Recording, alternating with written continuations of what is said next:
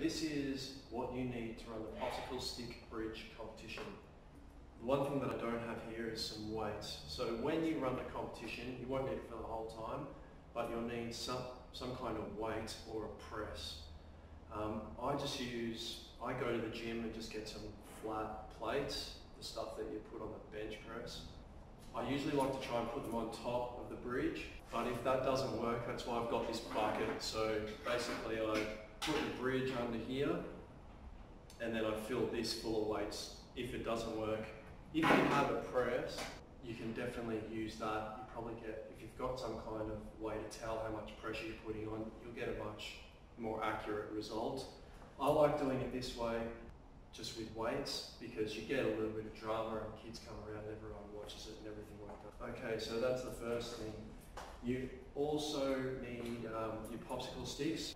These ones, they come in groups of 50, so they're so easy to split up between people, whereas the other ones don't. And the quality of these ones is better than the other ones. So if you're local, I used to order these through Office Max, but they don't do it anymore, so I'm trying to chase someone who does it.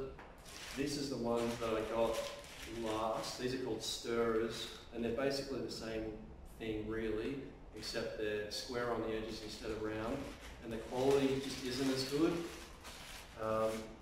Yeah, they're less uniform. Some of them have got defects in them and stuff, but generally they're fine to use.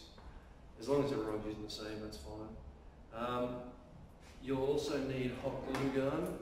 I've got quite a few of these, one for every group at least you'll need, and plenty of glue sticks because the kids go through it.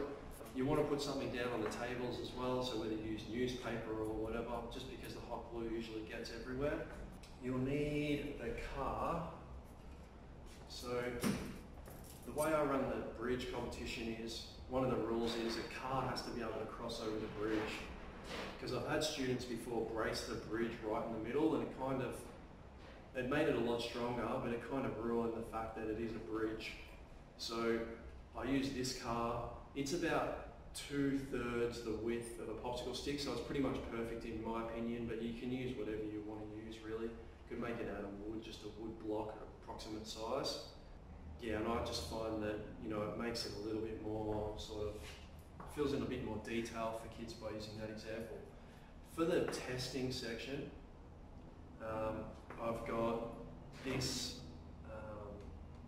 food scale, and basically the kids just test the strength of the popsicle sticks on this.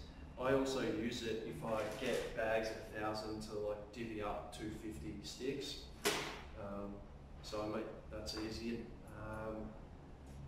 Another couple of jigs here that you use. So these are easy to make, and I've got them on a different video.